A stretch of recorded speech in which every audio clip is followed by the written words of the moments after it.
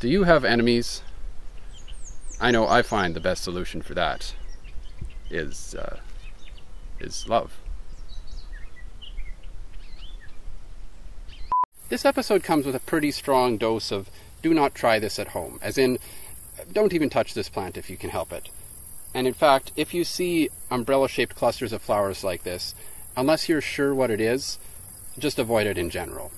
There's a few other plants around here with flower clusters similar to this, and if you see something like this, a few exceptions, but pretty good chance it's in the carrot family. And if that sounds safe, well, it could be, but it could also kill you, or make you itch when exposed to sunlight. See, the carrot family is one of the less diverse families in terms of just how the plants look, but on the flip side, quite diverse in terms of the number of different smell and flavor chemicals that its plants produce. As a result, throughout human history, it's been one of the most useful plant families in terms of food production.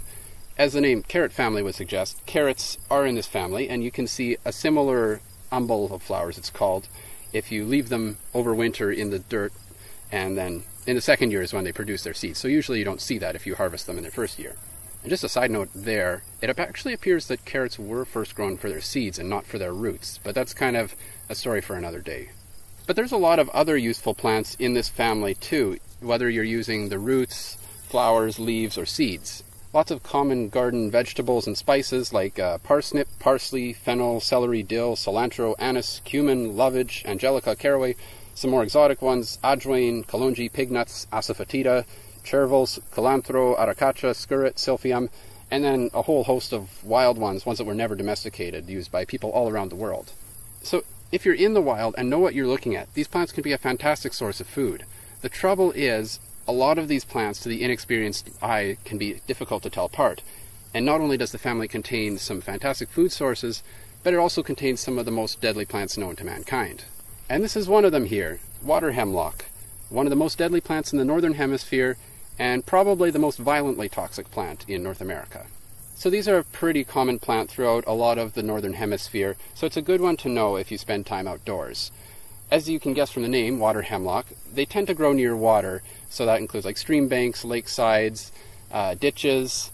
Here it's just growing in a ravine kind of between pastures, and they can grow even into some shallow water as well.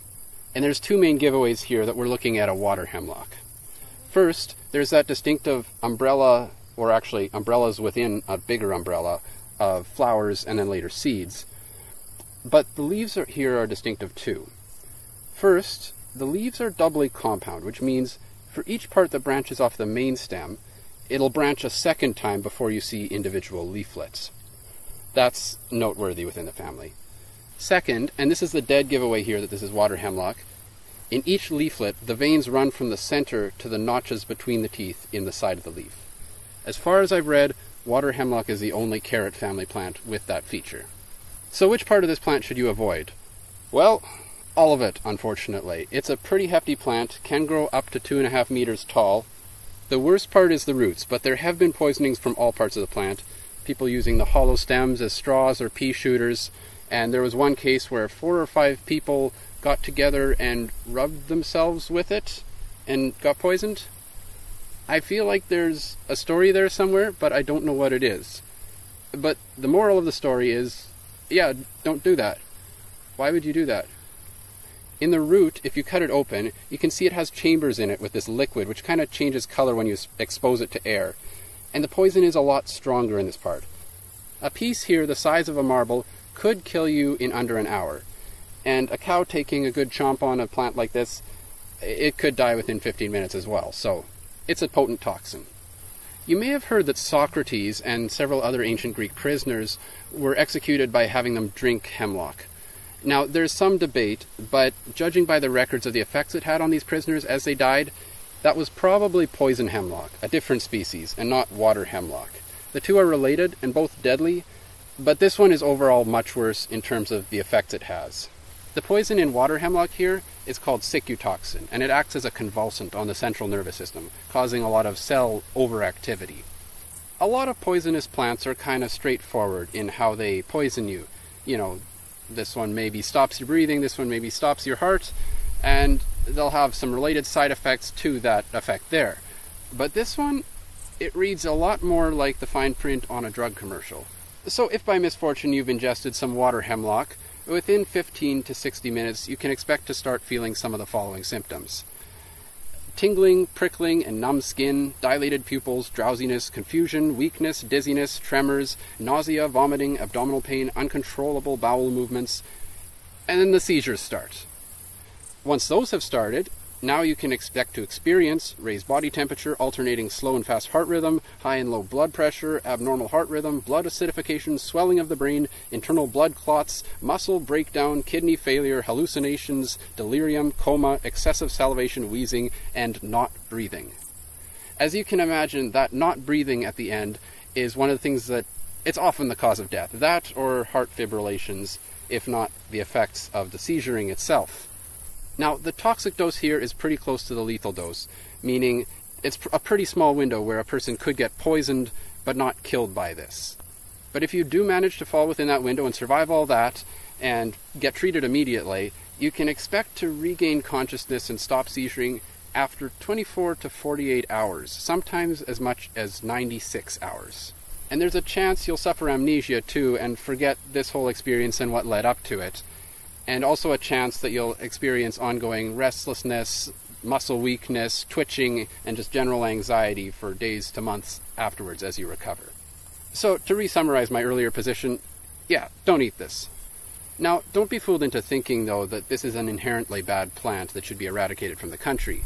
Cattle are occasionally poisoned from this, but most animals will avoid these plants. And one of the interesting things about poisons is that very few of them are universal. A poison may affect one part of a typical mammal's body, but on the flip side, an insect might not have that body part and thus not be affected, and vice versa. For instance, the smell chemicals in a lot of our favorite herbs and spices are actually insect repellent for the plant. A lot of mints follow that pattern, for instance. So this poison works on mammals' central nervous system, but not on insects' nervous systems. So there's actually a number of insects that for them, this is an important source of food, or even their main food. You can see some things pollinating right now.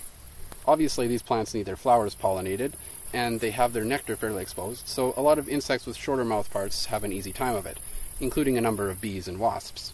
If you have problems with black swallowtail caterpillars eating your fennel or dill or whatever in your garden, this could be a great place to dump them, because they'll happily chow down on these leaves too.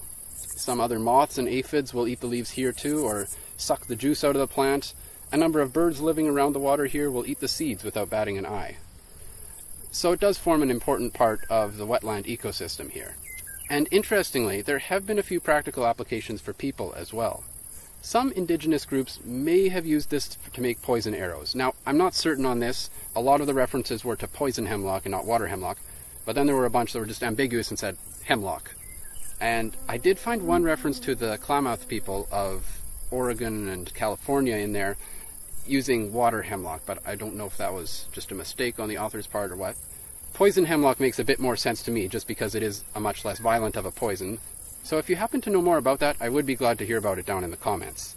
On the medicinal side, there is some research that suggests that in very low controlled doses, this may have some anti-tumor and anti-leukemia activity, and may potentially be useful in fighting against breast cancer. But more research is definitely needed on this. Do not try that at home. One interesting exception I found to all this is that in China, apparently there is one variety of water hemlock that doesn't have the cicutoxin. And apparently it's used as a spice and tastes kind of like cumin. Go figure. I am quite curious what the process looked like for going from this dangerous wild plant to that domesticated edible plant, but apparently that variety has shown some potential as an antifungal agent for preserving tomatoes. But please, again, do not try this at home. But before I wrap up, I should say this isn't all meant to scare you. All too often, foraging for the first time can be a very intimidating experience, and I've heard a lot of people express a pretty strong fear of accidentally ingesting a poisonous plant. And in a way, that's great, because it means you have a sense of self-preservation. But a poisonous plant isn't like a venomous snake that can sneak up and attack you from behind. I always advise, learn the main plants in your area to be cautious of. In my area, for instance, the carrot family and poison ivy are probably the biggest ones. But going with someone who really knows what they're doing can be a great way to get over that initial fear and uncertainty. And once you know where the boundaries are, it's a lot easier to explore freely. But that's all I have for this week.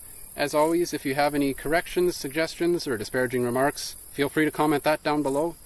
And if you enjoyed this video, learned something, found it useful, and would like to see more, liking and subscribing always really helps me out. So for more weird and wonderful, tasty and toxic plants, join me next time on Ambling with Sam.